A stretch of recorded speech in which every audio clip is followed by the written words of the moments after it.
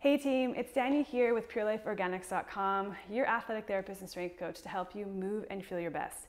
Today I'm going to take you through a drill that's going to help you relieve back tension and especially low back pain on that one side. We're going to go through a drill called child's pose, but we're going to show you a twist of how to isolate just one side at a time to really stretch out that lat, that tight QL that might be causing you or adding to that back pain you might be experiencing. So make your way to the floor. You can either have it so your toes are curled underneath or flat, whatever is comfortable on the top of your ankles here.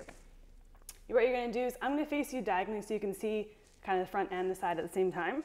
But what I'm gonna do is I'm gonna start in a tabletop position. So it looks like this. Wrists, elbows, shoulders are stacked. Knees are under my hips, and again, toes however is comfortable. From there, what I'm gonna do is rock my hips back towards my feet. Now some people ask here, should I have my knees together or apart? It's preference for you. So some people like to have it work more on a hip opener. Some people like to feel it a bit more intense with their legs together. Find what's comfortable for you. There's no wrong or right reason.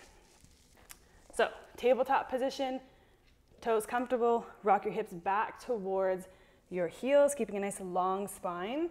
I'm gonna untuck my toes. From here, what I wanna do is actually try and sink my chest towards the ground as I reach my hands forward. So immediately I'm gonna feel a nice stretch happening, maybe through your shoulder, through your lats, into your back. Now the trick to do this one, to isolate one side, is this is regular child's pose where both arms are facing forward. What we're gonna do is I'm gonna actually take my left hand here and stack it to the left, and I'm gonna listen to my body, make sure I don't go into any pain, but I'm gonna take my right hand and just slide along the ground and try either to meet it or stack it on top.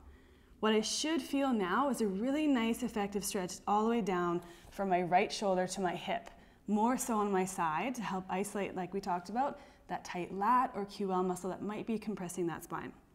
I want to hold this for 30 seconds to a minute. I want to focus on nice 360 breathing. So as I inhale, I want to feel my belly expand into my thigh, into that side where I'm stretching. Then we switch sides, stack my right hand on top. I'm gonna have my left hand come over, and I'm gonna stretch out that left side.